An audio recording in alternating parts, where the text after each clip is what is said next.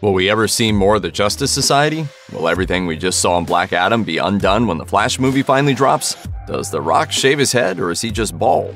Only one of those is a question we won't try to answer in this video. Warning, major spoilers ahead. One of the craziest things about the Black Adam film is that the character, who, while he certainly has his fans, has been at best a C-tier character for most of his run, is getting his own solo film, despite the fact that he was created specifically as an antagonist and foil for Billy Batson's Shazam, formerly Captain Marvel. Even Venom and Joker got to star alongside Spider-Man and Batman before getting their own solo films. In fact, Black Adam was supposed to be in the original 2019 Shazam film. However, The Rock later revealed how he felt that script was too crammed and forced DC and Warner Brothers to make his solo Black Adam film first instead. But now, with this movie's Superman post-credit tease, when will Black Adam fight his actual arch-nemesis? It's even crazier considering there's already going to be an upcoming Shazam sequel, 2023's Shazam! Fury of the Gods, where the villains are the Daughters of Atlas, played by Helen Mirren and Lucy Liu, and not The Rock's Black Adam. We've already mentioned it, but it bears repeating. What's probably gotten fans buzzing most when walking out of the Black Adam film is the post-credit scene featuring none other than the Man of Steel himself, Superman, played once again by the DCEU's Henry Cavill. This teaser scene even implies that a showdown may occur between the two super titans, considering Amanda Waller essentially tells Black Adam that while he's allowed to remain free to protect Kahndaq, he will also now be forced to stay there like a prison, or else there will be consequences. Superman seems to be those aforementioned consequences. While it seems out of character for Superman to be so willing to work for someone like Waller, the idea of the two super beings facing off in an epic brawl could potentially be fun, despite the fact that it would make more sense for it to be Shazam instead. Obviously, Superman would win, and he has in the comics when they've gone up against each other. That is, unless The Rock still has his alleged can't-lose-a-fight clause in his contract, like the one from the Fast and Furious films. Sure, Superman is indeed vulnerable to magic, from which Black Adam and Shazam's powers are derived, but it doesn't straight-up weaken him like kryptonite does. It's more that Superman doesn't have any defense against it, meaning magical lightning will hurt him, while regular lightning doesn't. Many comic book superheroes have very convoluted, even contradictory origin stories, particularly those that originated in the early Golden Age era of comic books and lasted into the modern era. For instance, Superman didn't even originally fly, and the original Green Lantern's initial weakness was wood. However, very few heroes have more convoluted and contradicting origins than DC Comics' Hawkman. Debuting in 1940, Hawkman's initial origin was that he was Carter Hall, an archaeologist who turned out to be a resurrected Egyptian prince who used armor and weapons made out of a magical metal. Then, when the Silver Age came around in the 1950s and 60s, most of the Golden Age superheroes were either phased out or given a sci-fi makeover. Hawkman was no exception. He went from having a mystical and pretty messed up origin of being a white reincarnated Egyptian prince to being an alien space cop. Having said all that, it's never really clear in the Black Adam film what his origin actually is. That's a little strange, considering we at least get tidbits from most of the other JSA members about where their powers came from. To be fair, since his name is Carter Hall, it's unlikely he's the Thanagarian space cop version. But that doesn't mean he couldn't be a mix of the various versions of the character. For instance, the Golden Age version didn't have a super high-tech jet either. You know, because he has wings and flying is basically his main thing, so it's an open-ended question for now. This is especially true considering the comic books eventually merged the two Hawkman origins, with him being both a reincarnated Egyptian prince and finding a crashed Thanagarian spaceship where he discovers the mystical metal that grants him his powers. Again, even for comics, this stuff is complicated. Hopefully you've heeded the warning about spoilers from the intro, because here's a big one. During the climax of the Black Adam film, in a desperate battle with the uber-powerful demon Sabbac, Pierce Brosnan's Dr. Fate is violently and thoroughly killed. This happens once it becomes clear to Fate that the JSA is no match for Sabbac, and that his premonitions show his friend Hawkman dying in the onslaught. My vision has shown me the future. Thus, Fate uses himself as a distraction to desperately hold off Sabbac, while, at the same time, he astral projects to the captive Black Adam to make him say Shazam once more and regain his powers. Fate realizes that Adam is the only one who can defeat the demon. However, Kent Nelson isn't the only Dr. Fate found in the pages of DC Comics. In fact, there have been many people who took on the Dr. Fate name throughout the years. This includes the most recent and current fan favorite Khalid Nassour, who actually has an Egyptian background unlike the other versions.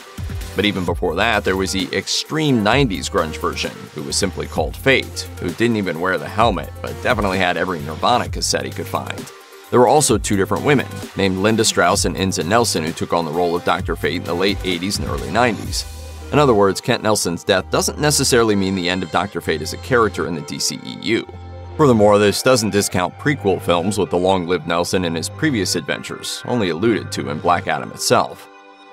If the Justice Society of America has been around all along, with Dr. Fate implying that he and Hawkman have been a team for at least a few decades, then why haven't they helped out with any of the end-of-the-world scenarios that have cropped up throughout the DCEU? Couldn't the JSA have helped out with Darkseid's parademons, or the evil General Zod in Metropolis, or the destructive Doomsday in Gotham? It feels especially weird considering the Justice League seemed to be a whole new concept without the precedent that would have been set by the Justice Society. This is admittedly a problem in all interconnected superhero universes, and has been a questionable element in the MCU as well. Worse, unlike the Suicide Squad, another superhuman group in the DCEU, the JSA are supposed to be out-in-the-open heroes. Not a great look for a supposedly virtuous superhero team, especially considering the pretty inhumane metahuman prison revealed at the end of the second act, where they send the depowered Black Adam. It's been reported that after Ezra Miller's apology for their past abusive behavior, they have been participating in reshoots for the upcoming The Flash film. The solo Flash film is expected to be a retelling of the Flashpoint comic book event from 2011, which was about the Flash using the Speed Force to go back in time to stop his mother's murder and prevent his father from being framed for it. Unfortunately, his time-traveling escapades caused grave consequences for the entire DC multiverse, which includes Aquaman's Atlanteans and Wonder Woman's Amazons going to war. In fact, the Flashpoint event was used to create the New 52 universe, similar to 1985's Crisis on Infinite Earths, though not nearly as successful. It's clear that things would necessarily be different for a live-action adaptation, but it's also clear from what footage we have seen in the first trailer for The Flash that at least a few of the core plot elements will remain intact. Assuming it ever comes out, the movie would also introduce actress Sasha Calle as the DCEU Supergirl and reintroduce Michael Keaton as Batman. What does this all have to do with Black Adam and its unanswered questions?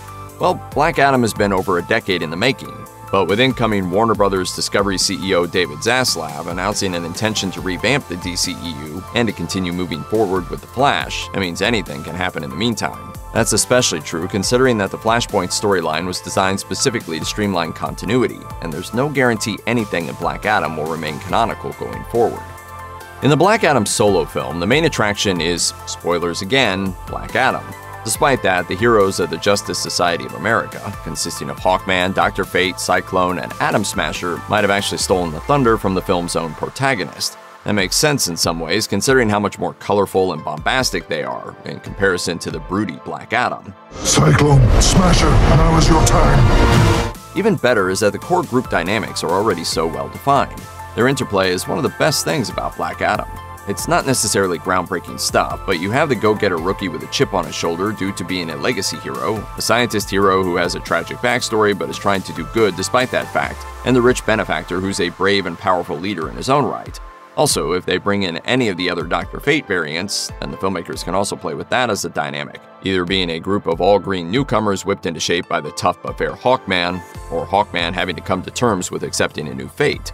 Furthermore, the JSA existed for decades in the comics, and there are many heroes who still haven't gotten the big-budget, big-screen treatment, and still more who haven't even gotten a live-action or animated treatment at all. Who doesn't want to see some Spectre or Alan Scott Green Lantern action?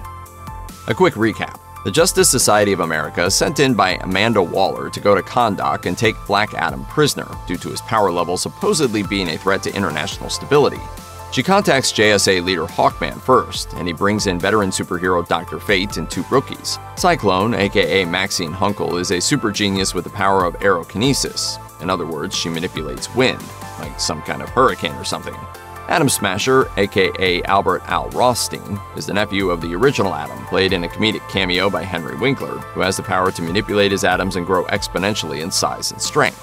I get big, that's what I do. As the youngest and newest members, Cyclone and Atom Smasher find an instant connection based on that fact alone. However, as they spend more time together, both in battle and in safety on Hawkman's lavish jet, they seem to be developing more than just a friendly bond. Of course, since the film has to focus more on Black Adam's story than the JSA's, their relationship is left up in the air by the end of the film. In the comics, it doesn't seem like a canonical relationship exists between the two heroes, but when has that stopped adaptations before? Most fans likely wouldn't mind. Maybe she can write him some love letters.